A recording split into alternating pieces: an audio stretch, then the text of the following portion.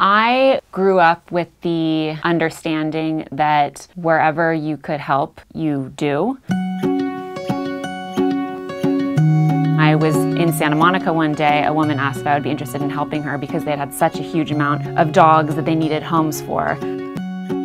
We had 7 puppies at one point. We found them all homes. It was the most amazing and rewarding experience. And just when I thought that I was done with it, came little Maverick. He was this little tiny fluff ball, and I took him home. I fed him through a syringe.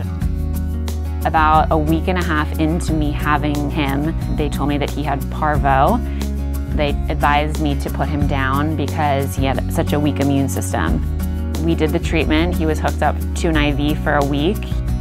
He passed all of the tests. He was a happy, healthy little thing, and I picked him up after a week, and then I became very, very attached to him.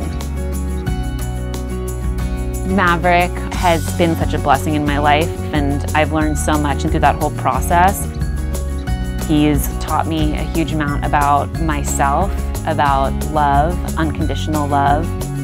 What the whole dog adoption movement has taught me is just to love, and that's what everybody really wants at the end of the day.